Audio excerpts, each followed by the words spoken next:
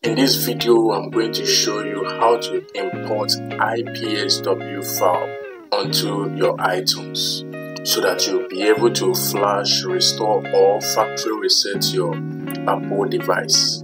First of all, you connect your phone to the PC with a USB cable and make sure your phone is already on DFU mode.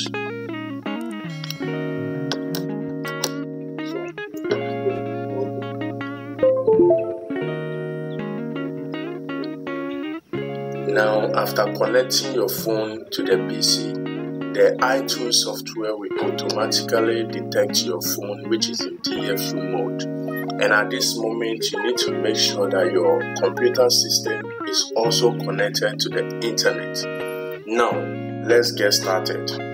Now that your phone is connected to the PC, and then we have here updates or restore. Okay. Whichever one that you're trying to do with the iTunes software, you are still going to need the ipsw file.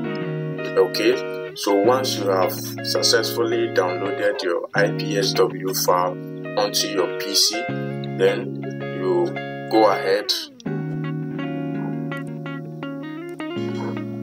Now what you need to do is you need to press and hold the shift button on your PC keyboard. When you press and hold the shift button, either you want to update or you want to restore. Let's go for restore for the sake of this video.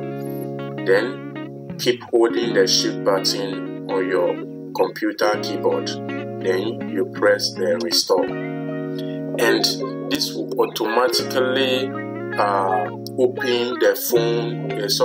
This will automatically open your system folder where you can select the ipsw file that you have downloaded. And as you can see, I downloaded this one today, which is for iPhone 6, and then I downloaded this one yesterday, which is for iPhone 6 Plus.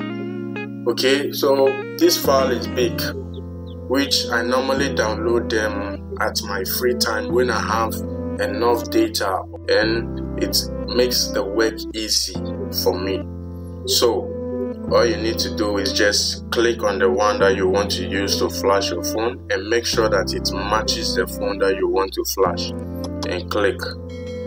So you can see here iTunes will erase and restore your iPhone to iOS 12.5.6 and will verify the restore with Apple. Yes, we just go ahead and click restore, and that's it. Automatically iTunes will extract the ipsw file and use it to flash the phone, and that's it.